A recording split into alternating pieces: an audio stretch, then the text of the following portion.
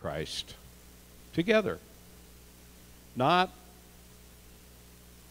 splattered all over the place, but here together. Paul really asks the question of the Corinthian church, really, why are you even doing this? Now, the question isn't actually articulated, but it's implied. And he reminds them. In fact, he says this, he goes, you have houses to eat, and do you not have houses to eat and drink in? Or do you despise the church of God and shame others who have nothing, which is his way of saying who are different? What he's talking about is us coming together, all one at the table of the Lord. Then he goes on to give them this brief instruction, which we many times use. Some of the best instruction we ever get from God comes out of the worst moments of our lives. When we're doing everything wrong, or at least think we are. When everything seems to be going the wrong direction, but it's not really. When it appears that nothing's happening, but something is always happening in God's kingdom. And we get this great instruction out of this really negative moment in the church. I received from the Lord that which I have also delivered to you, that the Lord Jesus, in the night in which he was betrayed, took bread. Let's do that. I'm always challenged by these little cups.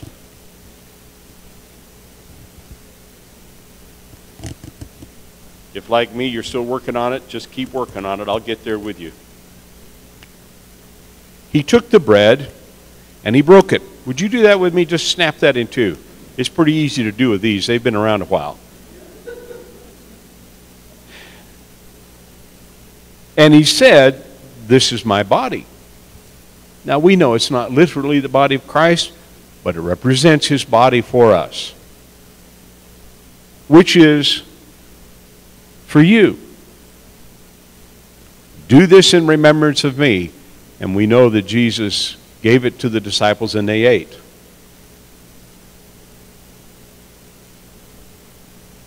And in the same way, he took the cup after supper, which, by the way, implies that there was more to eat than just that little wafer. After supper, he took the cup. Have you got it open yet? I'm now wearing some on my thumb.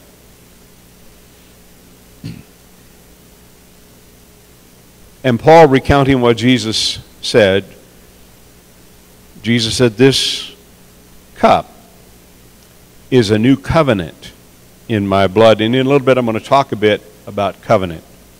A covenant in my blood. Do this as often as you drink it. Remember me. Lord, may we remember you even now.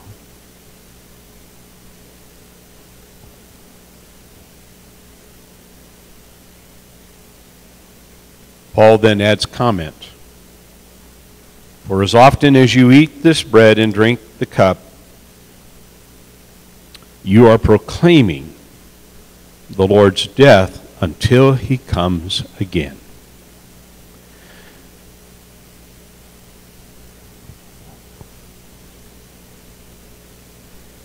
All the great teachers and preachers of Scripture will tell you that everything we do pivots around the atonement, around the cross of Christ, around his death and resurrection.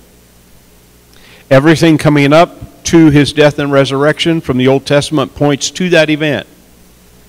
And everything we do since that time looks back to that event. The pivot point, the hinge of all history is Christ's death on the cross and his resurrection. So Paul says, whoever eats the bread or drinks the cup of the Lord in an unworthy manner. In other words, if you do it just because, it's what we do. Or if you do it and don't know what it means. Well, I didn't dismiss you yet, but I guess you can go. I was trying to figure out what had happened, and it dawned on me that when you do this, you bring judgment on yourself. And by the way, we as believers, when we do this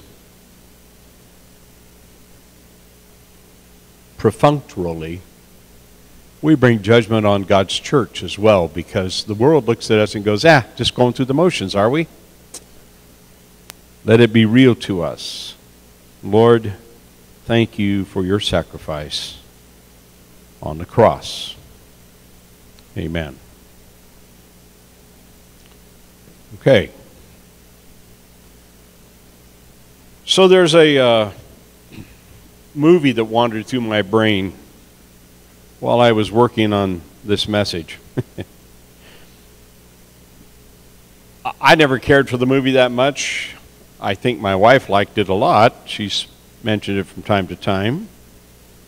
What About Bob? You remember that? Anybody? What About Bob? Yeah. Well, the only reason I thought of it is because I had written this message and rewritten it and kept rewriting it. And Friday night I went to sleep, and somewhere in the middle of the night woke up and went, so what about God? And I went, oh no, it reminded me of that dumb movie. You ever thought about God? Of course you have. Silly question. But how have you ever even come to think about God? Where did you ever get such a thought as God? You ever ask yourself that? Walking down the street one day and you went, I think I'll think about God. Really? There's some other questions that come along behind that, like, well, is there really a God out there? And what is he, she, it, they like? I used to teach comparative religions. There's a lot of religious systems out there that have variations on all of those themes. How many are there? What do they do? Where do they dwell? Or does he dwell? Or it dwell? Or whatever God is, where does he hang out? Well, we learn as children. Our parents and others give us early ideas about God, and our interaction with what we are taught and what we experience shape our thoughts about God. And some philosophers have said that if we were not influenced by the environment, we would not believe in God, because somebody told us about God, and that's why we think about him. But we are born in a world of ideas and thought. We're not born into a vacuum. Someone had an idea, and they passed on their experience to the succeeding generations of mankind. You see, every time we try to blame something on the environment, we end up with this little problem. People say, well, children wouldn't be wicked if they hadn't learned wickedness from their parents. Okay, I'll go along with you that far. Where did our parents learn to be sinful? From their parents. Well, where did they learn to be sinful? From their parents. And where did, you see where this goes. You walk back far enough, you know where you end up? In the Garden of Eden with Adam. And all we've done is just verified what God's Word said already. We are born in sin. And finding some way to try to shift the blame or explain it away always brings us back to the fundamental truth of God's Word. Divine and human interaction began somewhere at some time, and so here's the truth of it. The reason we think about God is we are, in the words of one philosopher, incurably religious. There is a God-shaped spot inside every one of us that must be filled with something or someone. The fact that you can think of God establishes the possibility of His existence. Whoa, wait, did you catch that? The fact that you can think of God establishes the possibility of His existence. The fact that your finite mind can think of something so far beyond your finiteness implies that there is a God. So what about God? Well, I've heard God, there's this little story about dial-a-prayer. Anybody ever used dial-a-prayer? It actually is a thing. At least it used to be. You could call this 1-800 number and there'd be a prayer that you could hear. I heard a guy say one time that for the theists, that's people who believe in God, we would call dial-a-prayer and we'd get answers, we'd get help. If a deist were to call dial-a-prayer, the message would be, work this out for yourself. That's what deists think. God set up the world and started it running and said, here, go play with it. Figure it out. The agnostics, they would call dial-a-prayer and the line would always be busy. God's there, but He's not available. For the atheists, they call and there's no answer. Each of us has an idea of what we will discover when we ask that question, what about God? The Bible tells us about the nature, the work, and purpose of God. It reveals His relationship to us and to His creation, which includes us. It lays out for us how we shall live. Indeed, the Bible tells us who first taught us about God.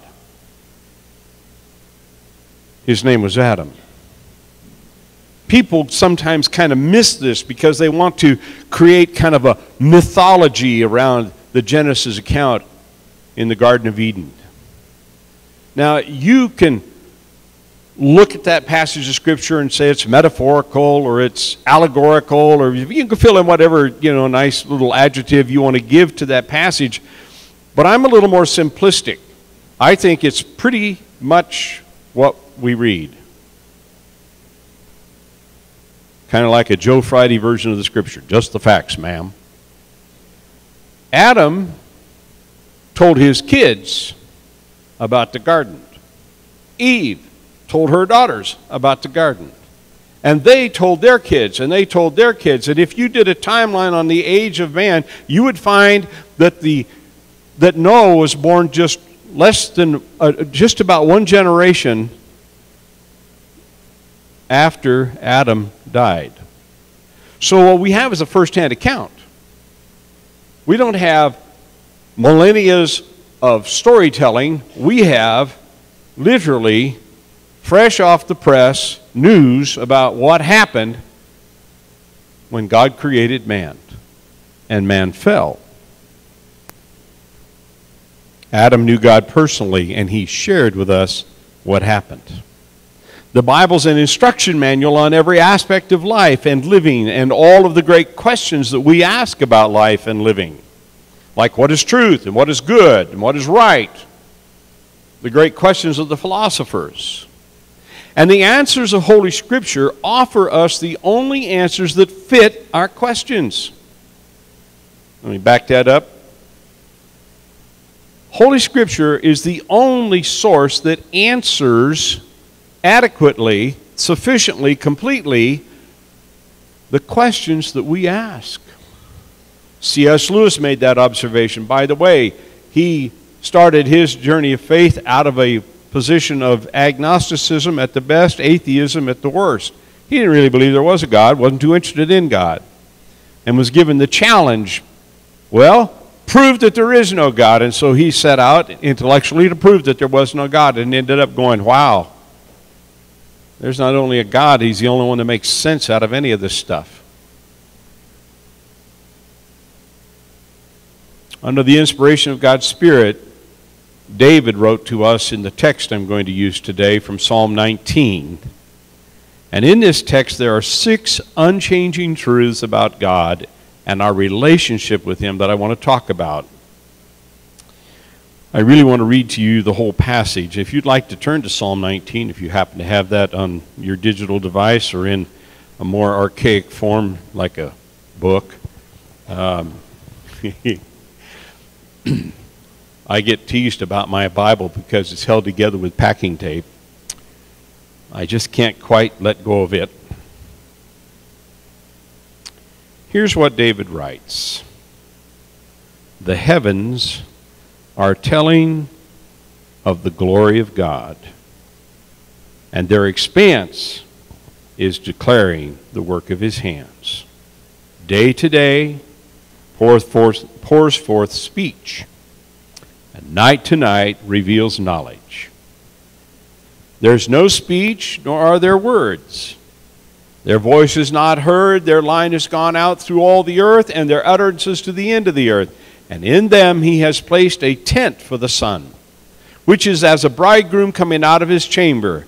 It rejoices as a strong man to run his course. It rises from one end of the heavens, and its circuit to the other end of them. There's nothing hidden from its heat. The law of the Lord is perfect, restoring the soul. The testimony of the Lord is sure, making wise the simple. The precepts of the Lord are right, rejoicing the heart. The commandments of the Lord are pure, enlightening the eyes. The fear of the Lord is clean, enduring forever. The judgments of the Lord are true, and they are righteous altogether.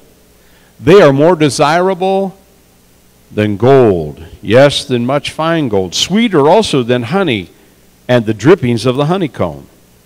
Moreover, by them your servant is warned. In keeping them there is great reward. Who can discern his errors? And Lord, acquit me of hidden faults. Also keep back your servant from presumptuous sin. Let them not rule over me. Then I shall be blameless, and I shall be acquitted of great transgression. Let the words of my mouth and the meditation of my heart be acceptable in your sight, O Lord, my rock and my redeemer. 6 unchangeable truths. 1, the law of the Lord is perfect, restoring the soul. 2, the testimony of the Lord is sure, making wise the simple. 3, the precepts of the Lord are right, rejoicing the heart. Number 4, the commandment of the Lord is pure, enlightening the eyes. 5, the fear of the Lord is clean, enduring forever. 6, the judgments of the Lord are true, and they are righteous altogether. What about God? Well, He's told us everything we really need to know about Him in this book that we call the Bible.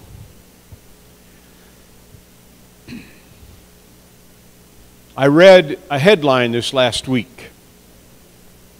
Argentina's government is collapsing. People refuse to work, and major subsidies are being cut. 22 years of government subsidies, according to the article.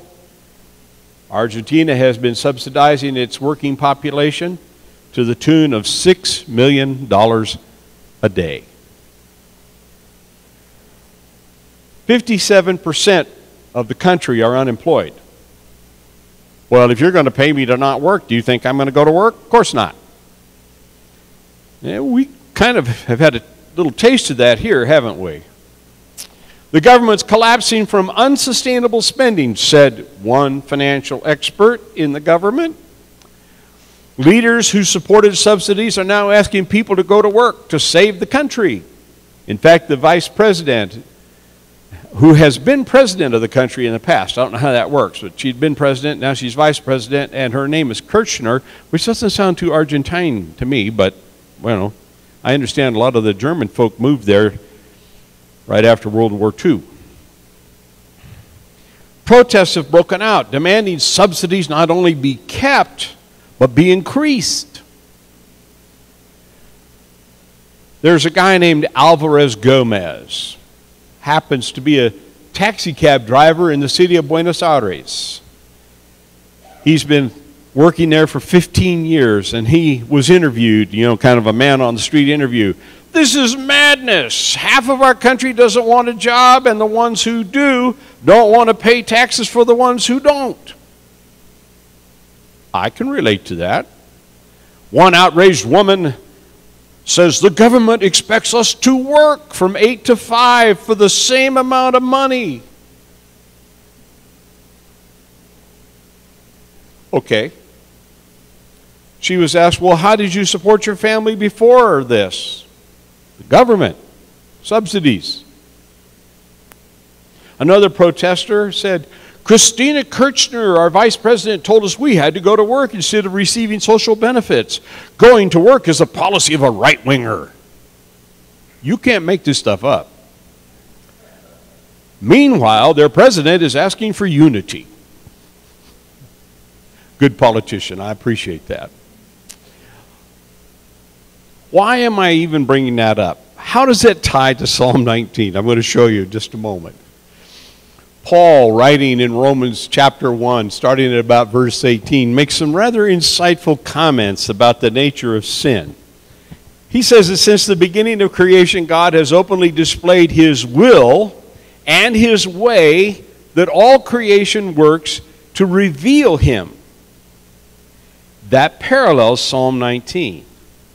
The heavens declare the glory of God. Paul basically reiterates what David said, about 1,200 years earlier. Paul goes on to say that man, in his arrogance, has deemed himself smarter than his Creator, wiser than his Creator, more clever than his Creator. Do you ever think how stupid that actually is? And I use stupid advisedly, because if you were in a contest with somebody that was twice your size and 5 times stronger than you, they'd look at you and laugh. And the Bible says that's exactly what God does, is he laughs at the arrogance of man.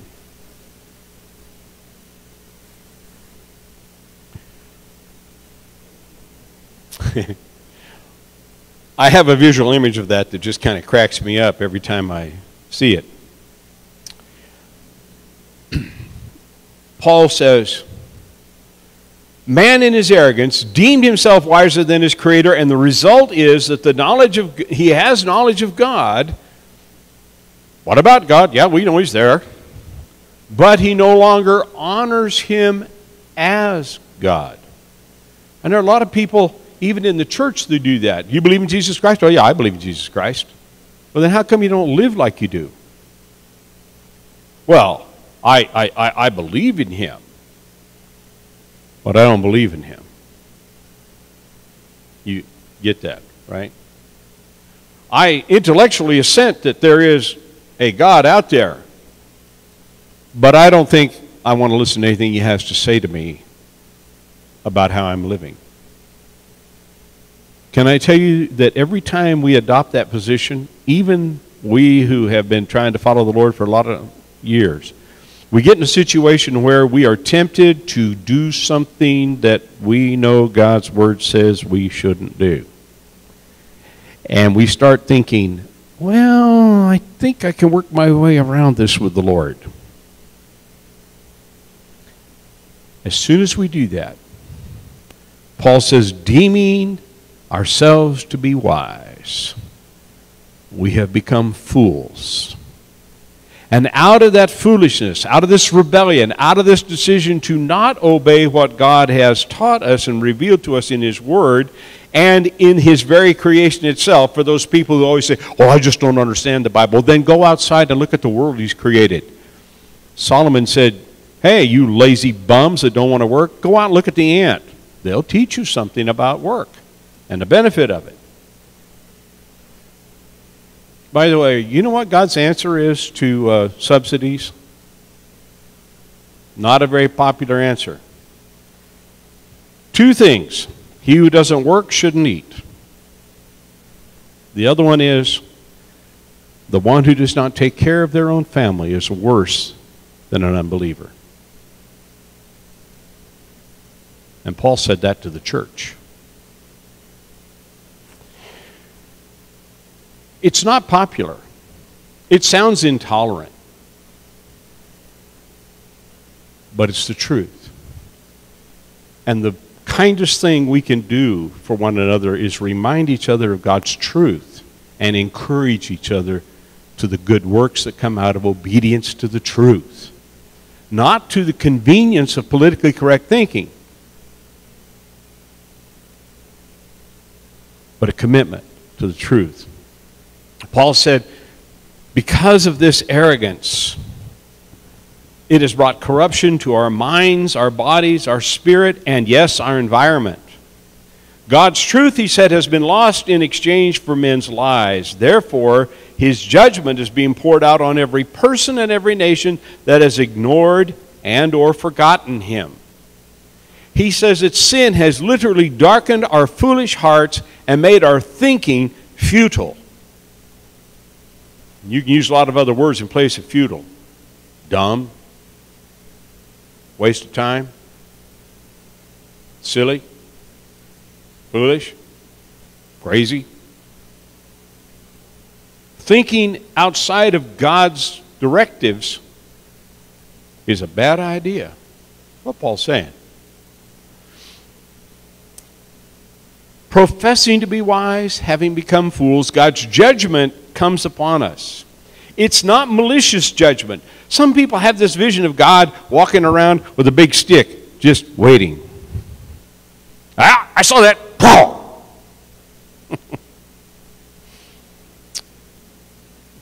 No. God has set up his worlds, his universe, his cosmos, this earth, to follow spiritual laws and natural laws. When we follow them, there's blessing. When we don't follow them, it hurts us. God doesn't go out of his way to smack us around. If it happens to us, it's because we've done it to ourselves. It doesn't take much imagination to see that what Paul wrote 2,000 years ago, roughly, is coming true as we watch the news and listen to the thought leaders of today. Every once in a while I read something that I think had to have been written by somebody who completely lost their mind. But there's good news. It's not too late for us to embrace the truth of God's word for ourselves. And like Joshua did in his day before he went into the promised land to take it over, he made a declaration of faith, as for me and my house, we will serve the Lord. And if we do serve the Lord, as Joshua did, guess what? We're going to get to the end of the promised land. And the promised land isn't someday in the sweet by and by. It's right here and now. We get a little bit of heaven to go to heaven in. People say, wow, really? In this world? Yeah. Paul lived in a much worse time than we did. And he enjoyed being a part of the kingdom of heaven, even as he walked through persecution of all kinds. And we can too. So Psalm 19, all that to lay this out, these 6 ideas. The Bible is full of a lot more than this, but I only get this amount of time today, whatever that is, so I'm only going to deal with 6, and I'll do them pretty quick. These 6 principles essentially speak to how to live your life. What about God? How are we supposed to be successful in this world that we're living in? What comes out of that? And honestly, I don't figure that you'll remember all 6 of these, but maybe there will be one thing in here that the Holy Spirit will encourage you with, and it'll become important to your life this next week, or maybe even this next year. The law of the Lord is perfect, restoring the soul. Verse 7 out of Psalm 19. What this is saying is that God's instructions for living, his directions for life, his teachings on life are complete and whole. Nothing lacking. They are secure, they are sound, and they will always be moral. Humanism is out there challenging this, saying, oh, it's immoral for us to have this attitude about, and you fill in the blank, whatever it might be. But here's the reality of it. If God's Word says that something is sin, it is sin. And you're not being kind and tolerant by saying, oh, it's okay that you believe in that. It's all right. You just go ahead and believe that's sin. That's not moral. That's immoral. The greatest expression of love that we can have for another human being is to, without malice or vengeance, but in a gentle and kind spirit, be able to say to them, what you are doing will destroy you. A number of years ago, I was pastoring up in Yakima, and I had a young man start coming to my church. It turned out that he was coming because there was a woman in our church that he was quite enamored by, and they had developed a relationship. She was married. He was divorced. And he wanted to pursue that relationship, so he started attending our church, and after a while I found out about this. And I began to meet with him and try to help him understand that the direction he was headed was not good. She figured out that she was headed the wrong direction, repented of it, straightened out her marriage, abandoned this relationship. But this young man wouldn't let go of her. Basically, he was trying to hang on to her. And I remember him meeting with me one day and saying, if I can't have her, I'd rather be dead. And I said, if you can't change your attitude, you're going to be dead and in hell. He said, then I'd rather be in hell than be here without her. And I remember saying to him, I said, Dean, think about what you're saying.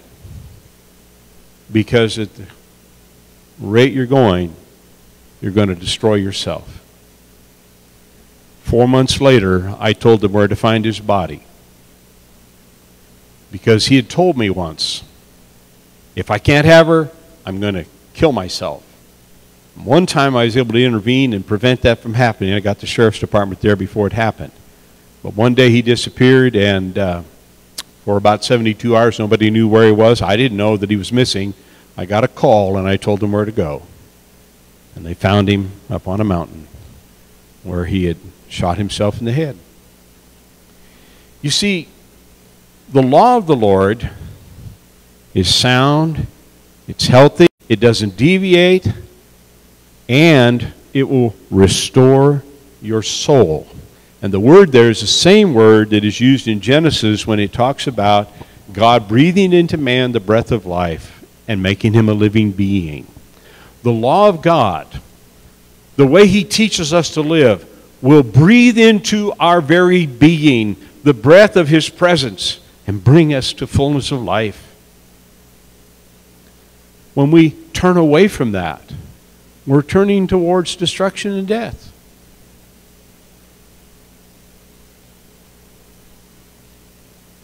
Until we know Christ in our hearts, we exist, but we don't live. The law of the Lord restores the soul. Number two, the testimony of the Lord is sure, and it makes wise the simple. I appreciate this because I'm pretty sure I'm one of those simple. People say, well, you don't sound simple. Well, trust me, in my personal life, I'm pretty simple. I like simple. I think simple. I kind of am simple. Not sure I'd say stupid, but simple. I don't like things complex. God's witness is firm and it stands. That's what the testimony means, his witness. He alone, by the way, was here when the world was spoken into being. Did you know that? It was him. He was here. You and I, we weren't here. We didn't know. He had no third-party witnesses to what he did. He alone placed the sun and the moon and the stars and the planets in their places. And when he says it was this way, we can be sure that it was that way. By the way, when it says, in the beginning God created heavens and the earth, and his Spirit moved upon the deep, physicists now tell us that the narrative of Genesis might be metaphorical or allegorical to some degree, but it is a very accurate description of how everything we understand came into being, because it says the waters of the deep, and they explain it this way, that all of matter only has form when it is charged electrically, I guess would be the word. When it is charged, when you have the positives and negatives and the neutrals and all of that stuff, that what holds the atoms together and makes molecules up out of atoms is a charge. And when it says the Spirit hovered over the deep, the word in the Hebrew means it energized the deep. And they said the deep, the Hebrew word for deep, is kind of like a semi-solid liquid, like a slurry, like a fine powdery dust. And until God energized all of that dust so that it could come together, nothing was created. And the next step then, and physicists would agree with this, is that you take what has now been energized, and from it you can make stuff. You've heard that story about the scientist saying to God, you know, we can create life now just like you. And he said, really? Okay, well, you do it. And the scientist grabbed up some dust and started working, and God said, wait, get your own dust. That's my dust. That's just totally free, whatever you want to do with it. In the beginning, God. Satan and arrogant men have tried to remove 4 words from history. The first 4 words of Genesis.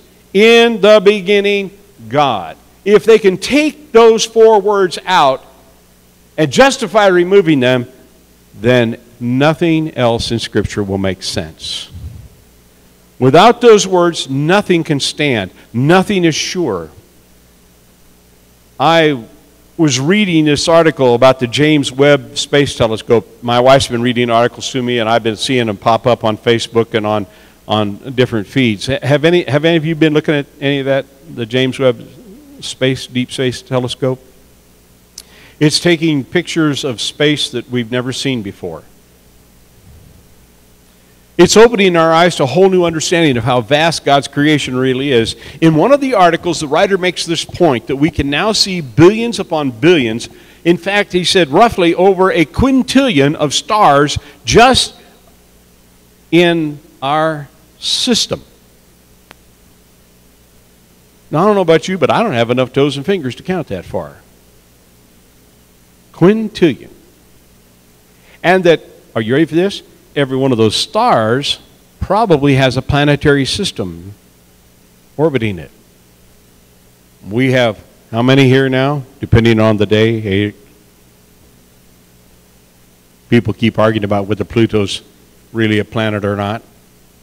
By the way, they now have noticed that the one thing that might be close to having life here in our solar system besides us would be the moon Titan that orbits around Saturn.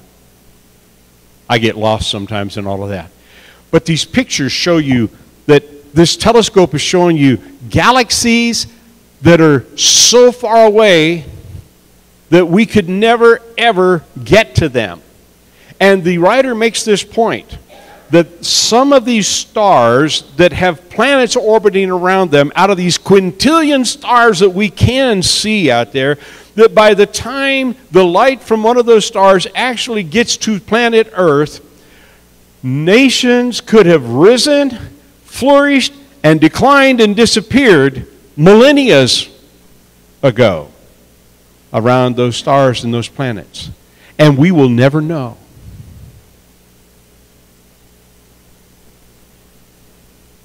And I hear that song from Stuart Hamlin, how big is God, how big and wide his vast domain, to try to tell My lips can only start.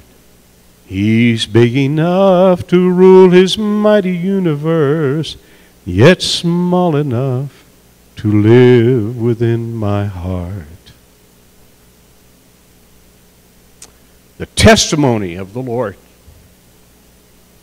is overwhelming. In Isaiah 46, he writes, I am God, and there is no other like me. I declare the end from the beginning, and from ancient times things which have not been done. And my purpose will be established, and I will accomplish all my good pleasure. I have spoken it, and it will come to pass. How did God create everything we know about? He spoke it, and it came to pass. His testimony is sure.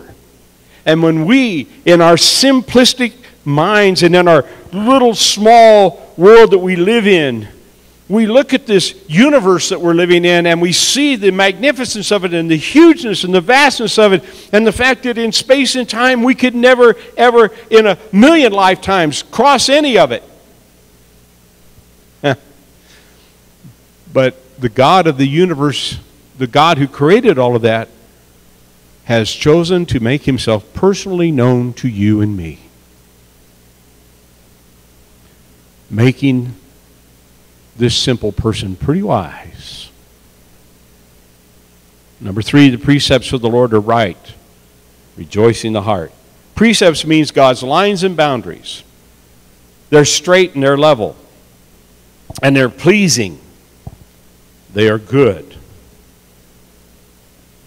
Now, I know at least one contractor in this room, so you'll appreciate this. When you're building a house, starting with straight lines and a level foundation is really important.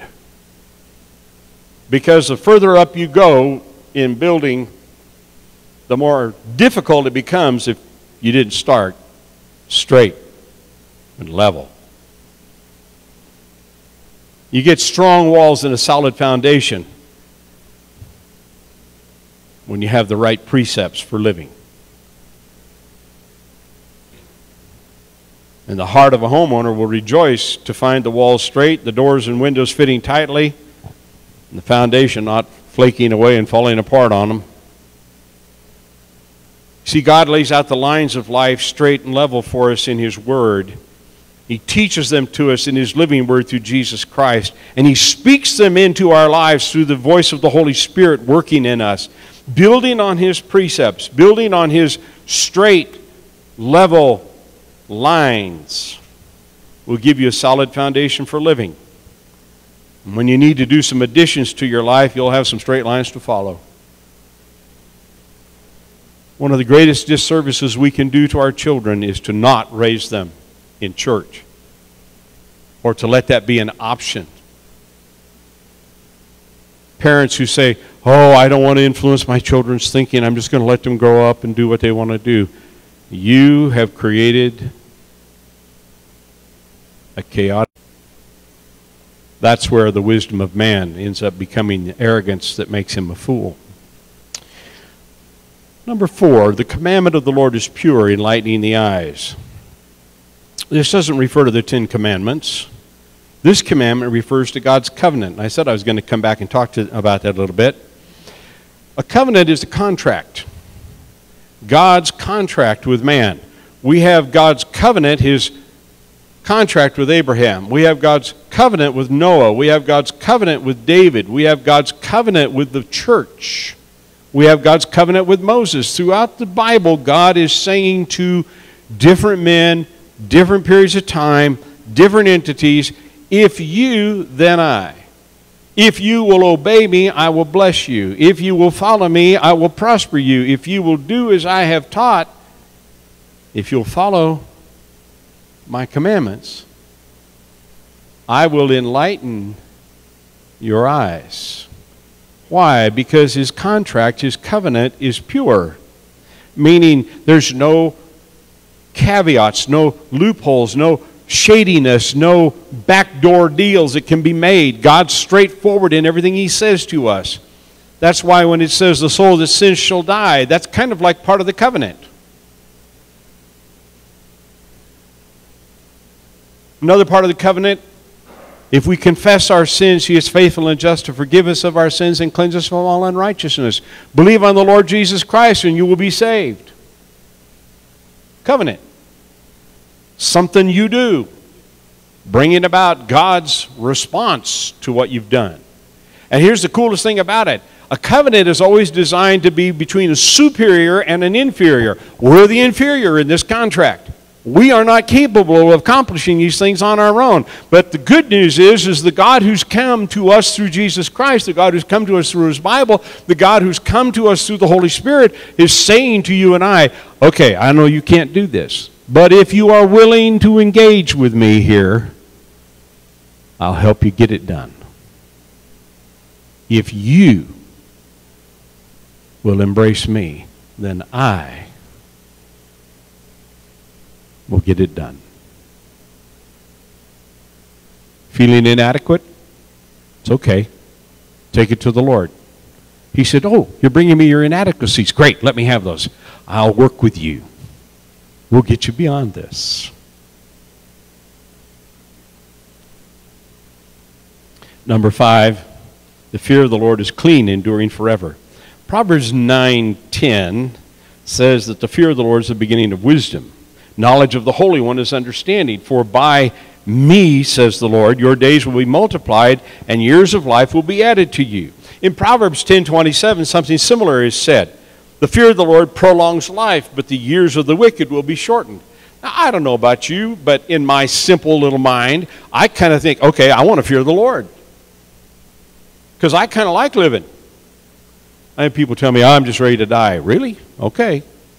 I won't say who, but my wife has a friend who's been talking about euthanasia. But when COVID hit, she isolated, put on the mask, and did everything she could to not die.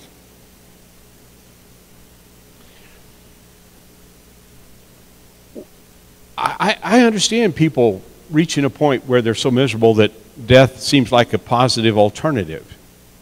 And I'm sure that happens. Hasn't happened to me yet. I turned 71 last week, and I'm still pretty happy to be alive. People have been saying, how do you feel? And I go, God is good. And He is. I'm so happy to still be here. To cause trouble. To have fun. To love people.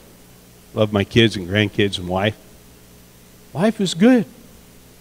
And so if the fear of the Lord improves my life and prolongs my life, I'm into it.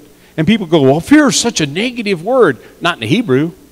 The Hebrew word for fear is a relational word. Now, I don't know all of you real well, and some of you probably are glad of that.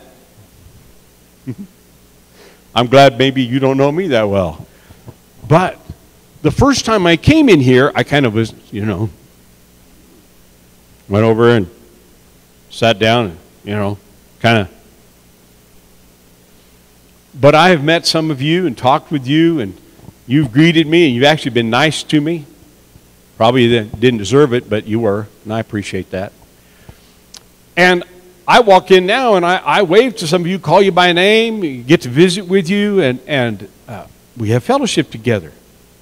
Now, you see, the same thing is true in our walk with the Lord. The more we know Him, the more it becomes respect and honor and awe and worship and love. The less we know Him, the more it is isolation and fear, discomfort. And if you really don't know Him at all and are antagonistic towards Him, it can be stark, craven fear. It is a fearful thing to fall into the hands of an angry God. But it's an awesome thing to fall into the arms of a Heavenly Father that loves you. Same person. And what Solomon was saying is when we realize that we are under judgment and we find that fear moves us to repentance, confession of our sin, and a request for forgiveness, that begins the journey of life that takes us into this wisdom and worship of love. Many people come to Jesus out of fear. Fear of hell, fear of dying. But if they stay, they will stay out of love. Because you see, the journey that we're on doesn't end when we say yes to Jesus. That's just the beginning. Paul said, every day I get to say yes to the Lord. Every day I get to say no to myself. Every day I get to die to myself so that I can live to God. And so way back there in David's time, he understood the fear of the Lord is clean and it lasts forever. The relationship God wants to have with you is an eternal relationship. It's not a short time, one hit, and we're gone. Well, number 6. Some of you have been counting that down because you know it means I'm going to be about done. The judgments of the Lord are true, and they are righteous altogether. Again, judgments, not the way some people think of judgment. You know, there really is. There is within Christendom, and it's kind of been badly taught from the pulpit. I got criticized for not preaching hellfire and brimstone sermons years ago, and I said, I don't understand why I should tell people they're under judgment of sin. Everybody knows that already. Most of you don't need to be scared. And in one of my frustrating moments, I said, look, I could preach about hell, and I can try to scare the hell out of people, but the truth is, as soon as they get over being afraid, the hell will just come right back. So, judgment here is quite different than many times we have heard it preached. It just simply means God's boundaries. Boundaries are important. You ever try to sell a piece of property and not know where the boundary was? People don't like that. They want to know what they're getting. God has set boundaries for us. Here's your boundary. Yeah, but Lord, that person's boundary is over there. Yeah, I don't care. That's not your boundary. Here's where I put you. We're at that point in life where Joe and I sometimes think things might change.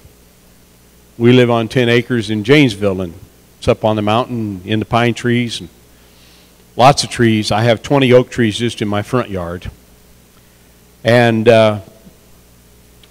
sometimes I'll go out and sit on the deck in the early morning with a cup of coffee, and I'll go, wow, Lord, thank you for letting me have 10 acres to play with for a little while till you take it back. See, that's a boundary. You don't get the stuff that you get to keep forever. It's just yours for a little while.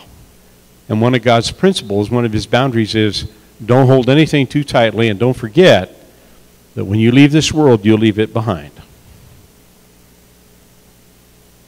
That's a boundary. That's a judgment of God. He sets those for us. It's the rule of law he puts into place. Actually, this word judgment incorporates all the ideas of government.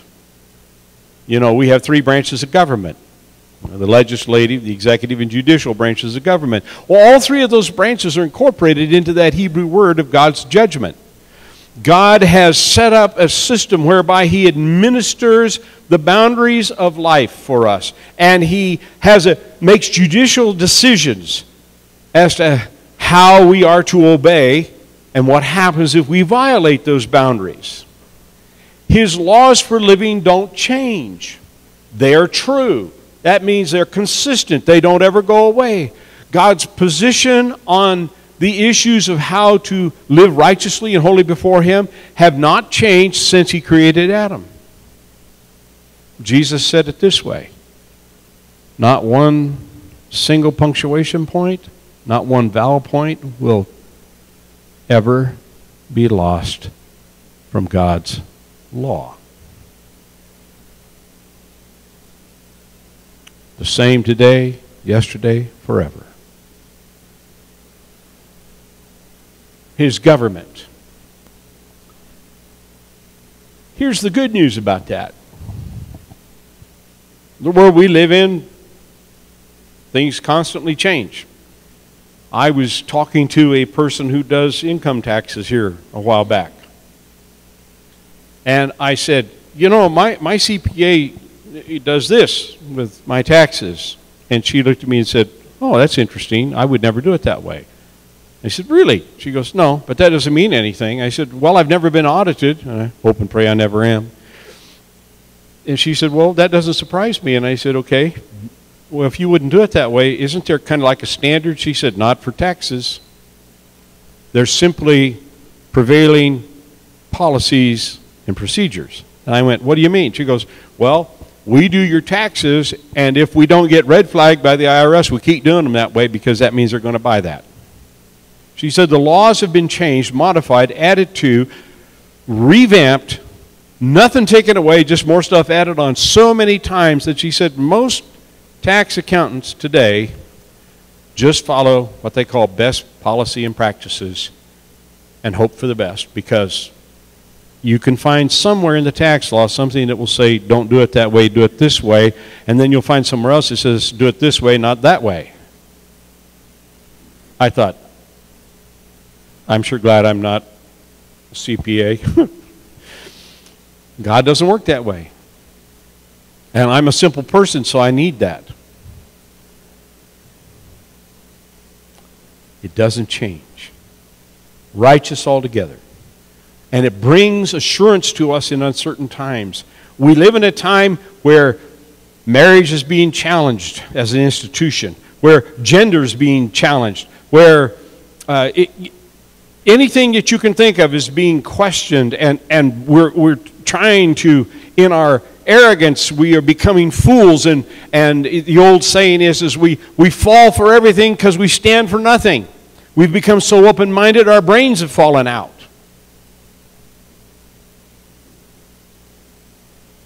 Go back to God's Word. Go back to the truth that He teaches us. Go back to things like Psalm 19, where David, in this moment of inspiration under the Holy Spirit, offers these 6 ideas from God that never, ever change. So we started with the sinfulness of man and how it has made him a fool. But a fool may become wise if they will submit to the Lord. God has not hidden Himself from us. He shows us Himself in His creation. He came in the flesh, Jesus the Christ. He speaks to us from His holy word through the person of the Holy Spirit. And we can know Him, and we can know His law that restores our souls, and His testimony that is sure, and His precepts that are right, and His commandments that are pure, His fear that is clean, and His judgments that are true. These are more desirable than fine gold. They're sweeter than honey. By them we are warned. In keeping them, we find great reward. They give us clear vision to see when we miss the mark. We don't have to depend on our own limitations. We turn to God, and He delivers us from the ruin of willful sin and our own foolishness. God's unchanging truth will transform our lives as we learn from Him and we learn from Him. We learn of Him and from Him.